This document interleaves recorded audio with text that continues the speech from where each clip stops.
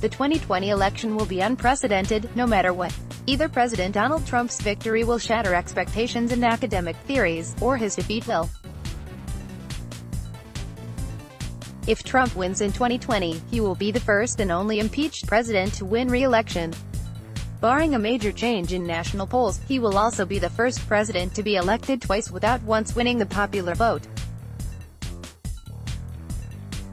And if he loses, it would mark the greatest presidential fumble of economic and market tailwinds in modern history, according to Michael Sambalist of J.P. Morgan. A traditional formula for predicting modern presidential elections goes like this: the national economy determines the national vote. Strong economies have historically favored the incumbent candidate or party. Weak economies, or even brief dips, have helped the challenger. Jimmy Carter lost in 1980 to Ronald Reagan, as economic growth fell during a period of brutal inflation. Ronald Reagan won re-election in 1984, after the economy bounced back. George H. W. Bush, Reagan's vice president, tagged into the Oval Office in 1988, as the recovery continued. Bill Clinton defeated Bush in 1992, following a brief downturn. He was re-elected in 1996, during the same long recovery that also narrowly delivered Al Gore the popular vote in 2000. George W. Bush won re-election in 2004 during a recovery. Barack Obama defeated the Republicans in 2008, during the Great Recession, and he won re-election in 2012 during the subsequent recovery. Hillary Clinton won the popular vote in 2016, as the economy was still expanding. Yes, she and Gore lost their elections, more on that in a moment. As for 2020, unemployment is at its lowest point in more than 60 years. Yes. In a vacuum, this would augur a re-election landslide for the sitting president. According to Sambalist's Index of Economic Strength, combining data on unemployment levels, home prices, per capita GDP, stock market growth, and inflation, Trump as an incumbent benefits from the strongest tailwinds since 1896.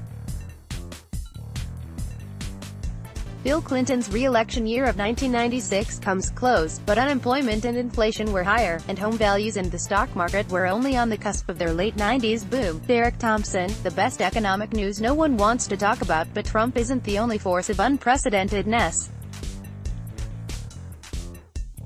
If he loses to the current frontrunner, Joe Biden will violate another soft law of American politics, the Rule of 14, as Jonathan Roch wrote in The Atlantic. No one gets elected president who needs longer than 14 years to get from his or her first gubernatorial or Senate victory to either the presidency or the vice presidency. Zero political experience is just fine with Americans. But too much is not. In the past century, voters have subjected their candidates to a freshness test. And 14 years of political experience seems to be a kind of expiration date. Most impressive, the Rule of 14 predicted the narrow defeats of Al Gore and Hillary Clinton, both of whom lost elections 15 years and 10 months after their first days in the United States Senate. Biden, who leads almost every national poll, served as the senator from Delaware for 36 years, from 1973 until 2009, when he left his seat for the vice presidency. His 44 years of consecutive public service in Washington constitute one of the longest national tenures of any politician in American history.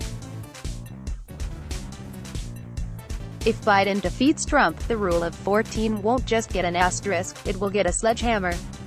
Any of the other three top Democratic candidates would also represent historic firsts. If Trump loses, it is all but certain that we will elect either the oldest president ever or the youngest.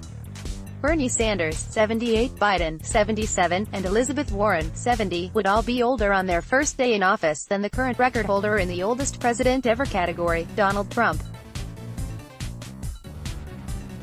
At 70 years and 220 days old on his first inauguration day, Trump was the oldest president to be elected to a first term, although Reagan in his second term was the oldest sitting president.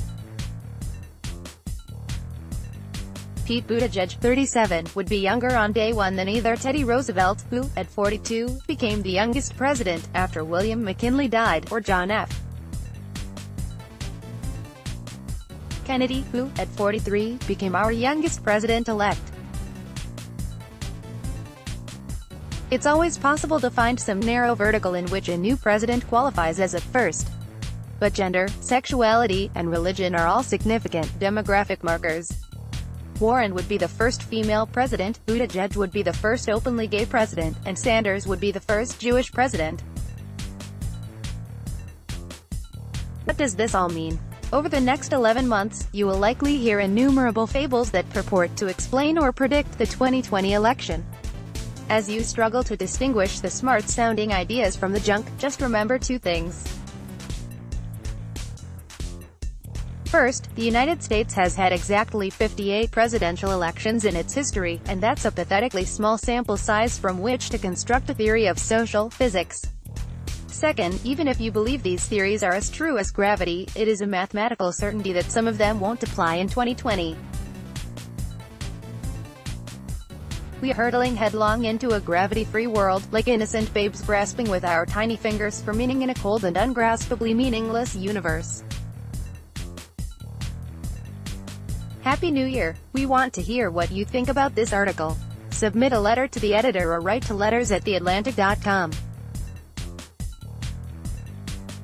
Derek Thompson is a staff writer at The Atlantic, where he writes about economics, technology, and the media. He is the author of Hitmakers and the host of the podcast Crazy Genius. Connect. Let's block ads. Why?